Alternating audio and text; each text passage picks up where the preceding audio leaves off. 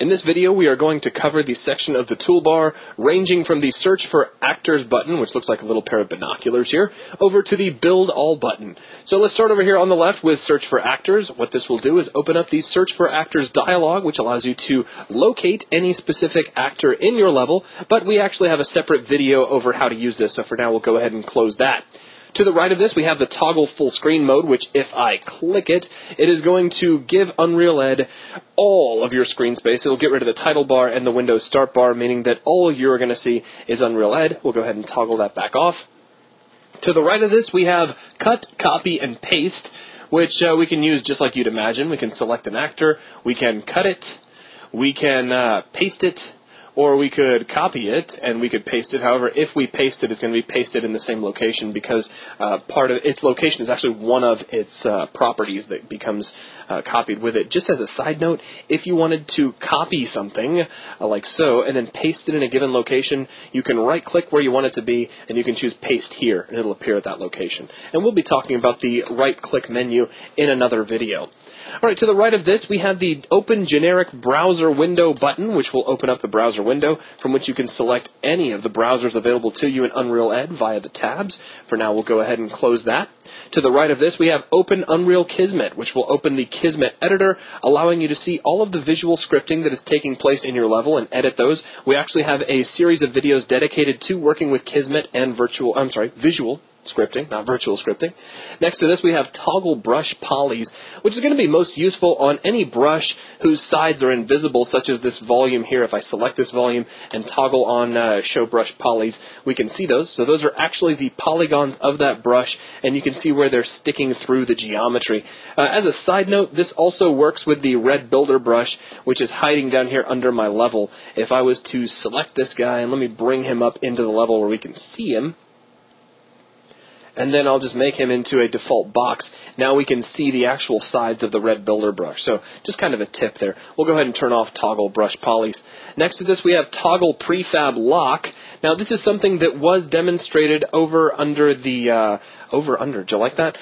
In the View Menu video. So this is a way for you to be able to expand a prefab so that you can select the various actors within it.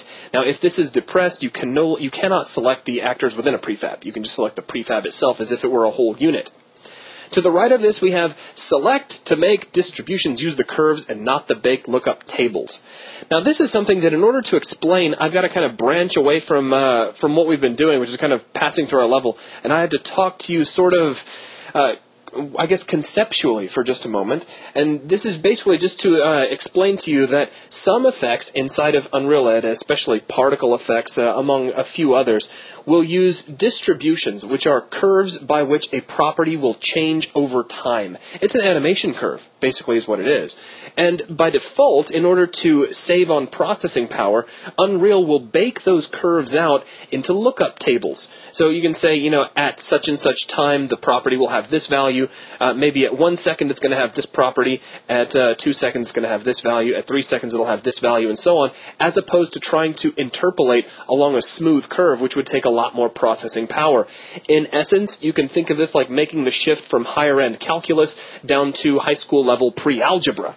But sometimes when you use those lookup tables, you don't get the effect you're looking for. It actually gets so much more simplified that you don't see what it is you want, and so you can solve that by clicking on the Make Distributions Actually Use the Curves. You'll be using more processing power, but you'll have a closer representation to what the curves are actually doing. It seems like you would, it's a kind of speed-accuracy trade-off. With it turned on, you would use the actual curves and gain a lot of accuracy from those curves.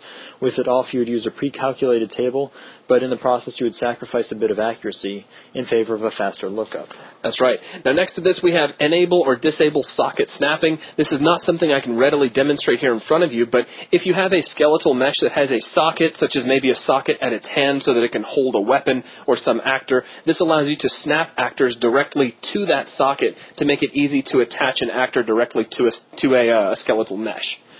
Moving from here, we have the build buttons, and these are great. You're going to be using these a lot. First off, we have build geometry for current level. This is just exactly like the build geometry feature, which was demonstrated under the build menu video. So this will just build your BSP geometry, which I've clicked, and we get a couple of warnings when we click on that, but our BSP has been recalculated. We can build lighting, which I'm not going to click on because in this level it takes a little bit too long. We can build our bot paths in order to recalculate those and make sure that they are positioned properly. Next to this, we have the ability to build cover nodes. Now, this is a button you're never going to use in Unreal Tournament 3. This is actually a feature that is part of Gears of War. If you've ever played Gears of War, you might have seen that there is a cover system available in that game, but it doesn't exist inside of Unreal, so you can ignore this button altogether. And to the right of this, we have the Build All button, which will do all of the above, of course, except for cover nodes. So with that is all of the toolbar features that are available to you from the Search for Actors button over to Build All.